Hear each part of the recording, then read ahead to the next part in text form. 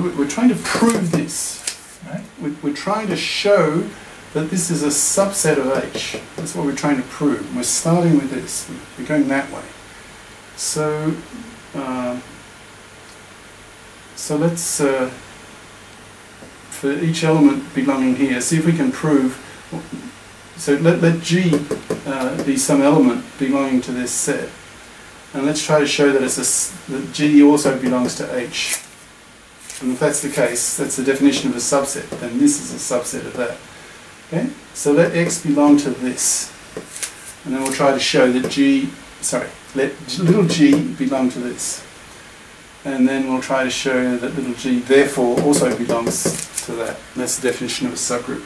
So hence we'll get that. So let's try that strategy.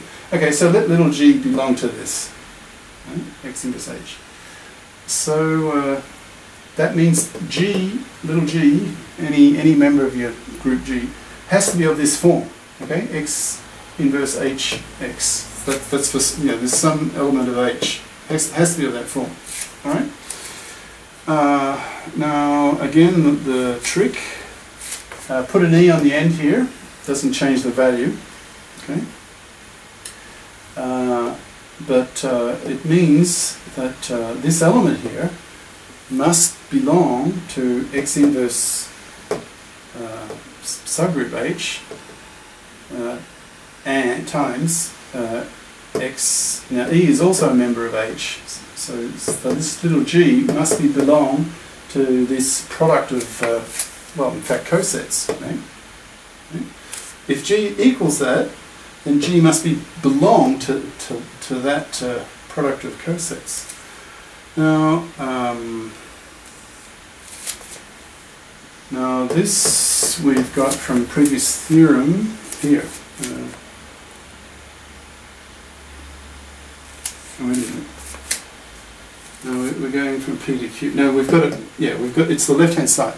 We're now proving if P then Q. So we've got that. All right. So we can now apply this to here. So it's actually A and actually B. So the result is ABH, right? But X is A is X inverse and B is X. So AB is X inverse X. Well, that's just the E, right? And EH is just H. So that means G belongs to H, big H, right? So G belongs to H. So if G belongs to X inverse HX, then G belongs to H. Therefore, this is a subset of that, right? So X inverse HX is a subset of H, which is that, which is what we had to prove. So we've just proved Q. All right? So we have theorem 58 now proved. Now, interestingly, if this is true, then I don't have enough board to prove it, but the next theorem follows on from 58, so theorem 59. If this is true, you can show fairly quickly that it's this is not just a subset of that, they're actually equal, right? These two are actually equal. They're the same subgroup, right? So that will be for next session, because I've run out of board, right? Now, so if that's true, you actually get the equality here, not just this, that this is a subset of that. You actually get the equality. So proving that you get this equality is theorem 59. But now, how to prove it? Well, in general, how do you prove that two sets, in this case two subgroups, are equal? Well, think of them as sets. So again, you prove one is a subset of the other, and the other is a subset of the one. But we already have, if that's true, we're trying to prove that. So, we've given that. Now, look, this is a one-way arrow. It is not an if and only if statement, right? It's just one way. It's from left to right. So we only have to go in one direction. So you assume this is true, and then you have to prove that. So now to prove this, you need the two statements. One's a subset of the other, and the other's a subset of the one. So to get this, given this, you just need the other one. So in other words, H is a subset of this. So if you can prove that H is a subset of that, if you have that result, and you're given this one, so you put the two together and you get that. So in other words, proving this boils down to just proving this, right? Because that's given, and if you can prove that, then you can combine these two and get that. So next session, to prove 59, I'll just do this. Now, I could give you the punchline now or next session. Well, I'll give it to you now. I'll give you a taste, right? 59 gives you this, right? Theorem 59 gives you this.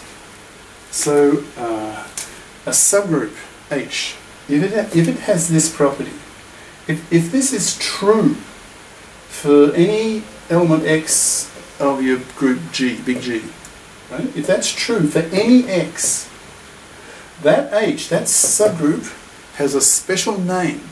It's called a normal, N-O-R-M-A-L, a normal subgroup.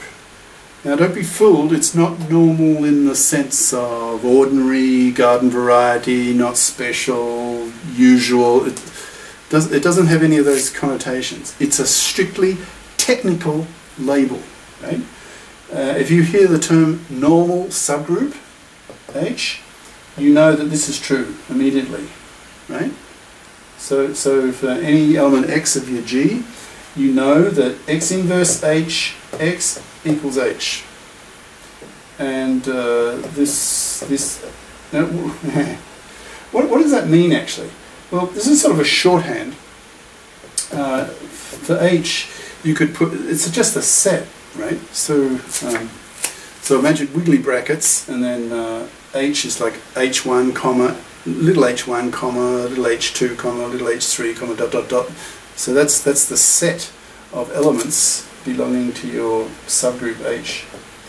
And so you multiply on the left, you multiply each element in that set on the left by X inverse, and on the right by X. And the set that you get resulting here will be the same set as here. Okay, so I'll stop there for next session and actually prove theorem 59 by proving this. Okay, so now we know what a normal subgroup is. A normal subgroup satisfies this condition. And we will go on to show that with normal subgroups, you are able to prove that using this idea of cosets of a subgroup and binary operation between cosets, you actually get a group. We can go through the four properties of a group and show that these cosets are elements of a group. And the condition that the cosets do form a group is the condition on H. In fact, the third example, we did a group table, and the subgroup H that we chose was E. This was in the context of the group D3, the symmetry operations of an equilateral triangle. Now, the H that we chose, the subgroup, was the set E and B. Now, that set, that subgroup, E and B, is not normal. In fact, proving that is one of the exercises, so we'll probably prove that in the problem-solving session. So the set E and B is not a normal subgroup. And that was the reason why when we did the group table, it failed. It's just a mess. Okay? So a condition to have a quotient group, a factor group, is that your subgroup H, from which you generate all the cosets, AH, BH, A squared H, blah blah blah, all the cosets, depend on your H, but that H has to be normal. It has to be a normal subgroup. So really important.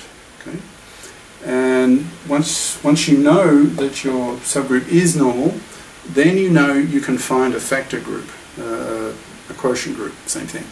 Right? So really important concept. So you will hear this term, normal subgroup. H is a normal subgroup. You'll hear it again and again and again. It's like one of the pinnacles of finite group theory, this concept of a normal subgroup. Because using it, by having a subgroup that is normal, it means that you can then find quotient groups and quotient groups, factor groups. And that means that you can start analyzing the structure of groups. You can break them down into smaller groups, and then you can break those down into smaller groups yet again. So you have a whole hierarchy, if you like, of structure within a group. And it all depends, it all hangs on the notion of a normal subgroup. So it's absolutely critical. So until next session.